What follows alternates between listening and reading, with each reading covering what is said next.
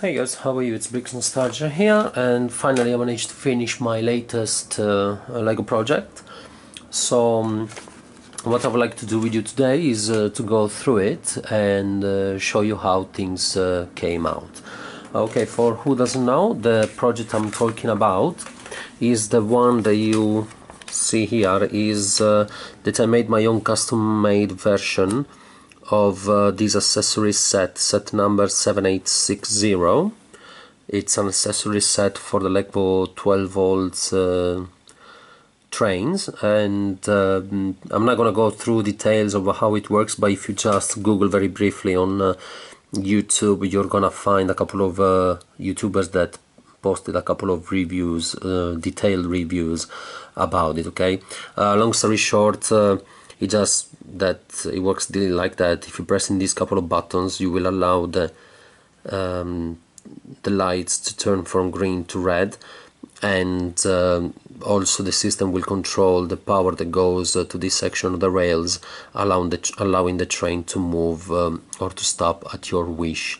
These sets cost a lot of money. They cost anything between 50 to 70 pounds for what I know, and I'm not really not spending so much money in this type of accessory set. So what I decided to do was, as you are going to see today, was to build up my own custom-made version of it, and it turned out to work.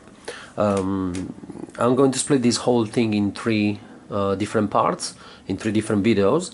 In the very first one, which is this one, I'm going to show you a demonstration and a brief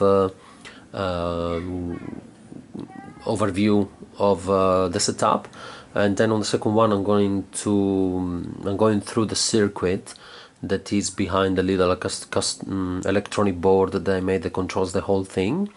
And in the third one I'm gonna give you some detailed a few details about the components I used to make this project in, so in case you're going to be interested on reproducing it for your own layout, so you're going to have all the informations you need. Okay, so let's move on to the demonstration. As you can see here, I have my 7745 waiting at the station.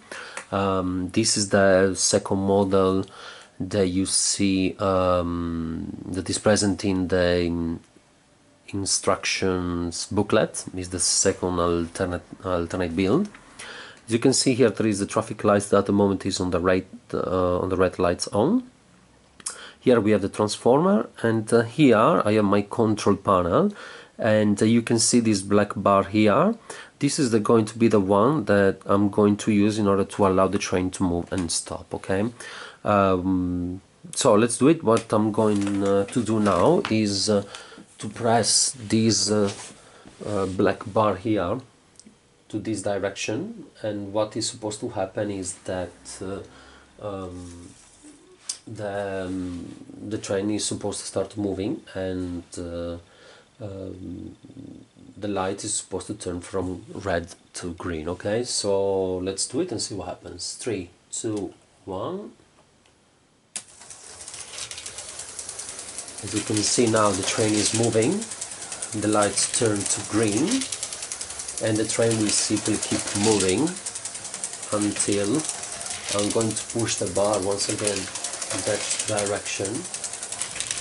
And as you could see, the train stopped, and the lights turn again from green to red. Okay, now a fundamental and necessary condition that has to be satisfied in order for the whole system to work as if we were using the original accessory set is that this system has to still work even if I invert the polarity of the transformer. That's what I'm going to do now, and what we're going to see is that everything is going to work the same, with the only difference that the train is going to run backwards. This is a fundamental condition, and you will see in the second video how things have been done in order to make sure that this was going to be possible. Okay, so what I'm going to do now is to change the polarity of the train, and I'm going to press once again the bar, and let's see what happens. Okay, so let's do it. And what you can see that the train now is going backwards, and traffic light went from red to green as expected. Okay, so now the train will keep going for as long as I want until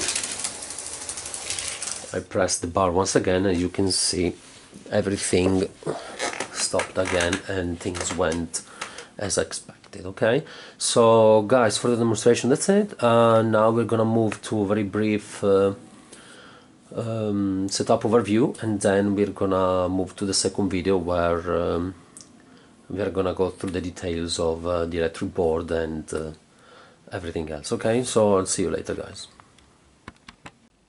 Okay guys, so I got the train out of the way, I opened the box, and I'm gonna give you a very brief overview of the setup before we move to the second video. Okay, so as you can see here, I have the transformer that is powering up the whole system through this cable over here, while through this cable on this side the power is transported to this little breadboard, and on this little breadboard there's some components connected to it. This one is not of your interest at the moment, but this one is the one we are talking about today. As you can see, is the little bar with a couple of switches in it. That is going to be the one that is going to transport the power through this wire to this little custom made board. We are going to go through these in details on the second video, and this one is going to power up through some wire the traffic lights here, and through this other cable over here it is going to power up or down at your wish this section of the tracks, allowing the train to move or stop. Okay, before we move to the next video, is that I wanted to make two considerations that are going to be useful to understand everything later on in the following videos. The very first one is that you can see there are one here and another one here. There are two gaps that I made in order to isolate this whole section of the track, which is going to be the one that is going to be controlled by the board. And also here, if we go back to the control bar, what you can see is that this control bar controls two switches. Okay, now everything will be explained more in details on the second video. So guys, I'm gonna wrap it up for now, and I'll see you in a minute on the second video. Okay, see you later.